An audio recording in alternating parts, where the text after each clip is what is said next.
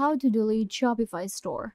Hi guys, welcome back. Today I'm giving you a quick tutorial on how to delete your Shopify store. So let's get started. First, what you have to do is you will open up your Shopify admin and it will take you right here. So now we have to go to settings. Keep in mind that deleting your Shopify account means that you will be deleting all the data and all the products. So make sure that you're actually sure that you want to delete your account and store. So we have different ways to do that. First of all, you can go to the plans right here.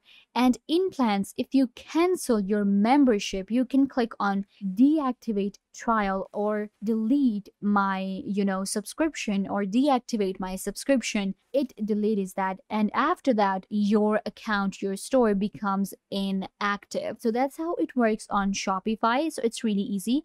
You can just open up the settings, go to plan, and then click on delete subscription.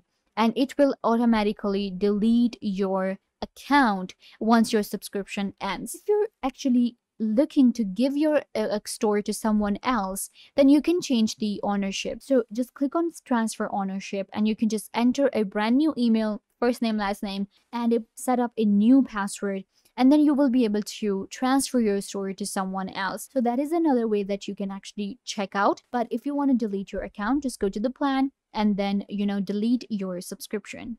I hope that I was a big help. Don't forget to give this video a big thumbs up or leave a comment down below. Turn on bell notification and subscribe to the YouTube channel.